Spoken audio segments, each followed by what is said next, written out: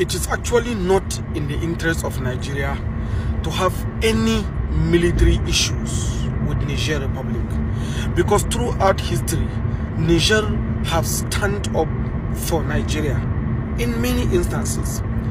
I can remember during BIAFRA war, if you study the history, then there are some troops that came from Niger to support Nigerians in fighting against the BIAFRA war.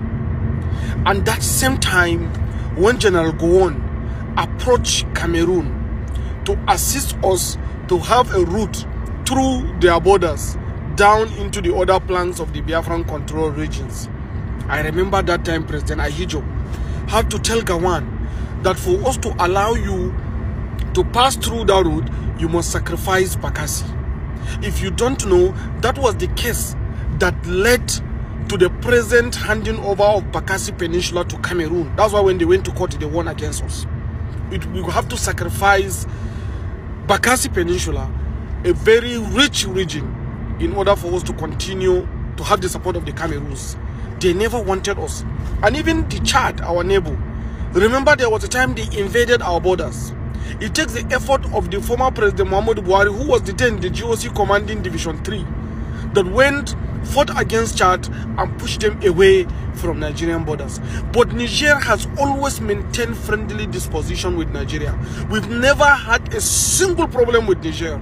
In fact, for those of you that don't know, why we have electricity generation in Jeba and Kaenji that supply our homes with electricity is because Niger, there is a standing agreement between Nigeria and Niger that they should allow the river Niger to flow into Nigeria for us to build the dam. Not them building the dam, but for us to build the dam in exchange for us to give them electricity supply, to share with them the supply of electricity that we are generating in Nigeria. That is why I see even the sanction given to them against this electricity cut off and other things is actually not well thought out. Why? Because there was a standing agreement that they should allow their river to flow into Nigeria so that we can generate the electricity and share with them.